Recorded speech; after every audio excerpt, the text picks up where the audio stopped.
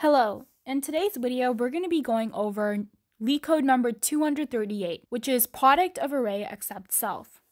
And the problem statement is that given an array nums of n integers where n is greater than 1, we want to return an array output such that output of I is equal to the product of all the elements of nums except nums of I. So let's look at the example. We have an input array with the values of 1, 2, 3, and 4. And so in this case, the answer for the first element of array would be the product of all the elements except for the element in the 0th index. So in this case, the answer here would be 24. And then for the second value in this array, it would be again the product of all of the elements in the array except for 2. So that would be 12. And then our third value would be the product of all of the elements in the array except for 3, so that would be 8. And then our fourth value would be the product of all of the elements in the array except for 4, so that would be 6. And so this is the output we should get for our array. And so the most obvious solution to this problem would be to find the product of all of the elements and then iterate through the array and divide by each element. So basically, the total product of all the elements in this array would be 24, because that's 1 times 2 times 3 times 4. And then, to get our answer, we would just iterate through the array and have 24 divided by each element in our input array. So 24 divided by 1, then 24 divided by 2, and 24 divided by 3, and then 24 divided by 4, which would give us the output, which is 24, 12, 8, and 6. And so this is a correct solution.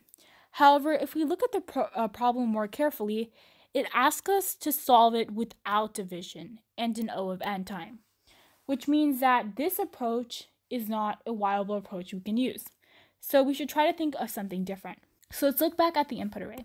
So let's say we were looking for the output value for index 1. So the value that corresponds to 2, which in this case would be 12. So in order to find this value, we would have to go through all of the leftmost values and all of the rightmost values. So we would have to go through 1, 3, and 4, and we would have to multiply those values together. And so this brings us to our approach to this problem. What we want to essentially do is we want to iterate through all of the leftmost values that are to the left of the current element we're on, and we want to multiply all those values together. So in this case, there's only one value, which is 1, so we would get a product of 1. And then we also want to go through all of the rightmost values. So all of the values after the element to the end of the array, which in this case are 3 and 4. So we would get a product of 12. And then we would want to multiply the left and rightmost values and then get our final answer, which would be 12. And so this is kind of the approach we want to take for each of the elements. And to do this would require 2 for loops. One for loop that goes from index 0 to right before the element, and then one for loop that goes to right after the element we're currently on to the end of the array. So I'm going to go over the code to this problem in C++. So the first thing I'm going to do is I'm going to create a variable called size, which refers to the size of the input array. And then I'm also going to create a vector that refers to our final output. And so I'll call it ands. And I'll initialize it to have a size of size, which is basically the size of the input array. And then all the values will be initialized to 1. And the reason why is because we're going to be multiplying numbers to the elements of the vector. And so we want it to be 1, because if it was 0, then we would just keep on getting 0, because 0 times any other number is 0. So then the next thing we want to do is we want to get the products of the values to the left of each index. And so to do that, we'll create a variable called current left, which will initialize to 1, and then we want to iterate through each of the values of the array.